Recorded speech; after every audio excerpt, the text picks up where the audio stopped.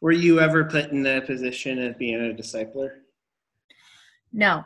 I was nearly in the position of being a discipler, but the person that it was looking like I might end up being a discipler to ended up not finishing her study.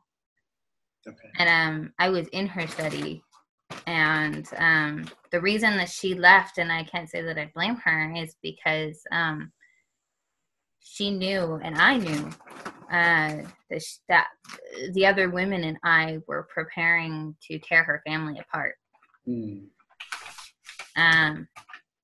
She was in a relationship with the father of her child, and they weren't married. And I remember gearing up with the other women to tell her that she needed to leave. And she knew that we were getting ready to tell her to leave.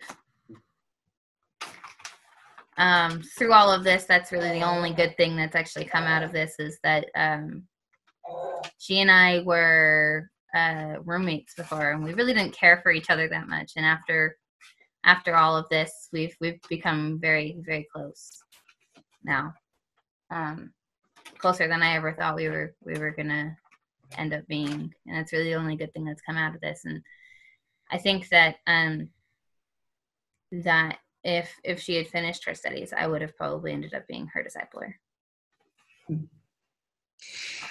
Have you tried to, I think you kind of mentioned a minute ago, have you tried to reach out to anybody since you've left? I reached out to that person, my ex-roommate, but I haven't reached out to anyone in the church.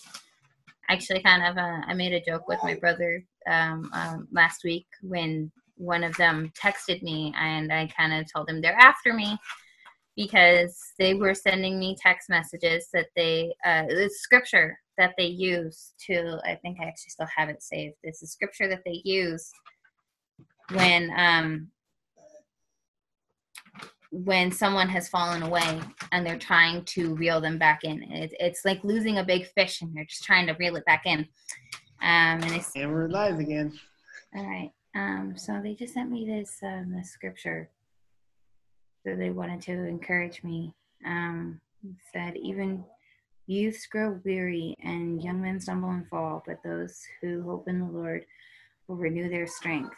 And they will soar with wings like eagles. They will run and not grow weary. They will walk and not be faint.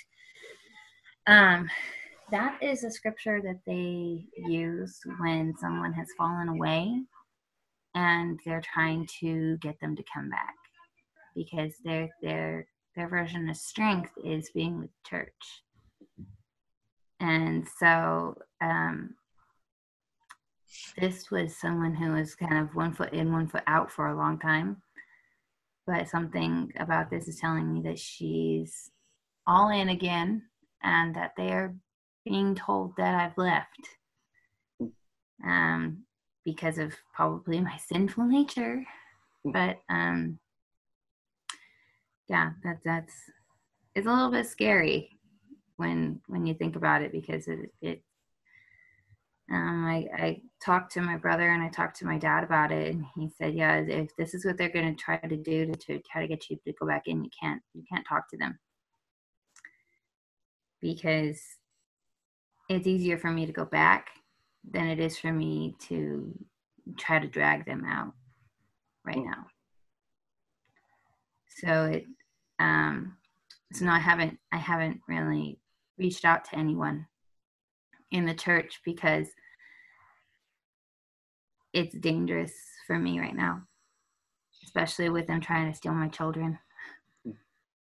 When you say it's easier for you to go back, were there benefits of being in the church? There's the community, which the community is really great. There's this sense of belonging. Even as you stick out like a sore thumb, there's a sense that your sore thumb belongs there. there's this kind of always getting to meet somebody new, and there's this kind of how do I explain this? It's like when you meet that somebody new, that person is obligated to love you no matter what. Even if they don't like you, they're obligated to love you. So it's easier for them to like you and love you than to love you and not like you. Hmm. So there's this kind of feeling like everybody likes everyone. Hmm. It's like a clique almost, like a really, really large clique. And that's kind of, that was one of the benefits of it, was this safe place for everyone. Other than that, I can't really think of anything. That's really kind of that's the end of it, really.